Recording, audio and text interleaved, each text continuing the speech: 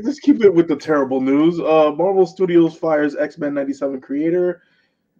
I can't even say Beau DeMayo. Oh my God, Lord Jesus Christ! It's Beau DeMayo. Isn't it Beau DeMayo? Beau DeMayo. It is Beau DeMayo. The writer has been fired, supposedly. It definitely it's already happened. Yep, so, the Hollywood Reporter reports, in an unusual situation on the eve of a project's debut, the writer-producer who worked on Moon Knight and Blade will no longer be promoting the show and moving forward to future seasons. By the way, season 2 is allegedly already done, and they were working on season 3. Season 2 of what? X-Men 97? Uh-huh. Because animation is a big production, right? So you have to do a lot in advance. Yeah, that makes yes. So because of that season 2 is there, season 3 was on the way, and literally they just said, "Nah, you gone, bro." So apparently, I don't know how to feel about that. I was gonna say, I know we were talking about this in the group chat a little bit, and obviously there's a lot of different things, right? So like, it makes me nervous that we fired the writer of a show a week before a project comes out, because like that can't be good. Yeah. I don't know. When things like this happen, it makes me feel like somebody has an agenda. And anytime anybody has an agenda, this shit's going to hell in a handbasket. Yep.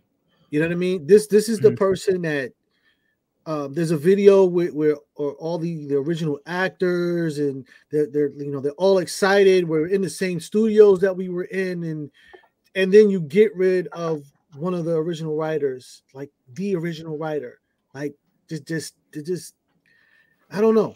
That just makes me nervous for what's to come. So I also think usually when things are done this abruptly, that sometimes it's an HR issue that might be involved.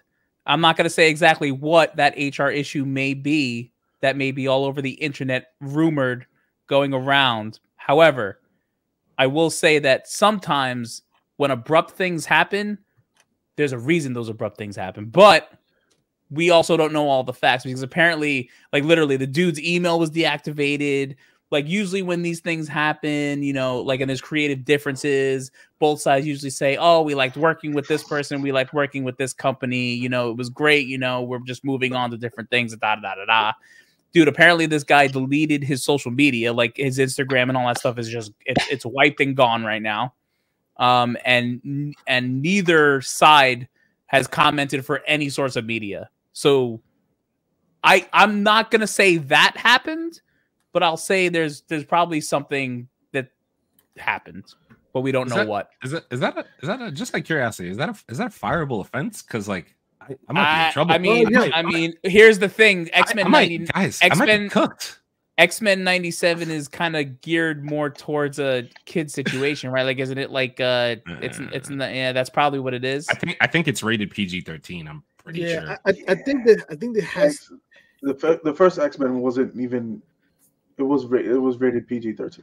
The animated series was rated. I think it was rated PG. PG or PG-13. With all that cake. I think it was PG-13 the original. Yeah. So it's right? Like if you're taking into consideration, I'm sorry, I don't give a fuck what anybody does in their private life, as long as you give me good content, and I'm getting paid for it. Right. If you want to put feed stuff on the internet, it's fine. No one cares. Guys, stop allegedly. Stop giving out my secrets, guys. Not allegedly.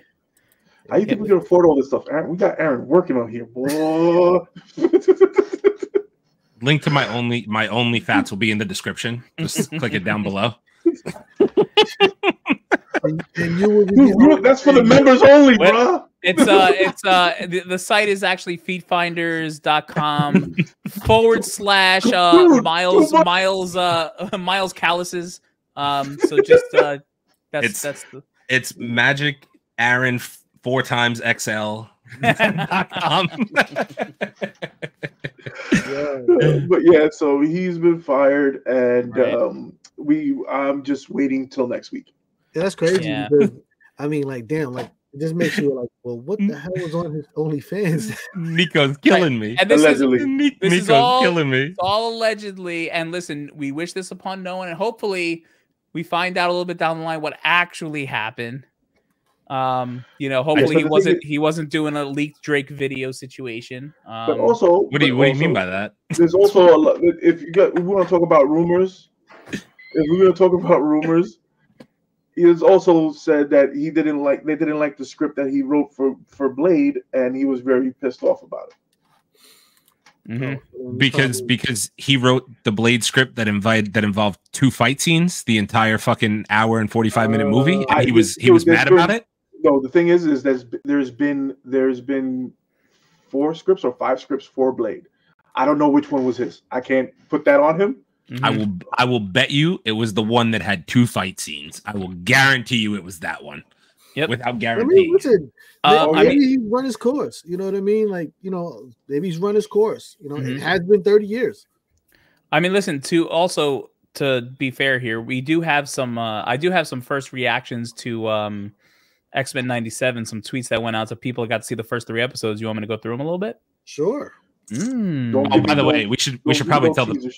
We should probably. What? I was gonna say no teasers.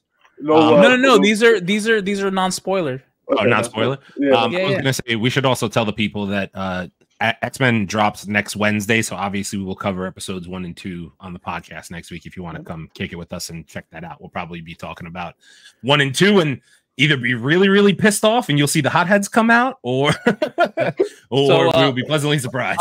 I'll go through some tweets here. So okay, now I've seen the first 3 episodes. It's on the whole good. A solid continuation of the original. That means a few stumbles along the way. When it's great so far, more often than not. Scott fans will be feasting. A little Cyclops. Hey, yo, we got Cyclops action? Yeah. What I'm talking about. I just saw the first 3 episodes of X-Men 97. I can say confidently that fans of the original will be very happy with it. I also really enjoyed... All right. What? Hold on 1 second. Right. If the first episode does not start off previously on X-Men, it had valid. If it does not start like that, hold on, Leo. We have to taper our expectations. Fuck that. This is X-Men. Yep. Fuck that. I ain't tapering shit for this one. This is my animated series. X-Men 97 is incredible. It brought me back to the nostalgia of the original, but also updated it to be more suspenseful and intriguing. After 3 episodes, they leave you wanting more with their mini cliffhangers. Jubilee was drawn to look more Asian too. I don't know what that is, but whatever. So that's awesome. Oh, you heard it here first. We're gonna get canceled. No, I got to see 3 episodes. Nostalgia is handled perfectly. Action and use of powers are awesome and creative. Pleasantly hilarious as well. I was a bit worried about X-Men 97 after a clunky and overfamiliar premiere, but episode 2 and 3 really cook. It builds on the foundation. Episode 1 is gonna suck. Great. I don't know. No wonder why they put 2 of them out. The team is back, baby. X-Men 97 transported me into Saturday as a kid, and I loved every second of it. You also got to realize it's taking place right after Xavier's death, so episode 1 is not going to be. Alleged death, because we don't know. He just went off of the spacecraft, said peace, y'all. He dead.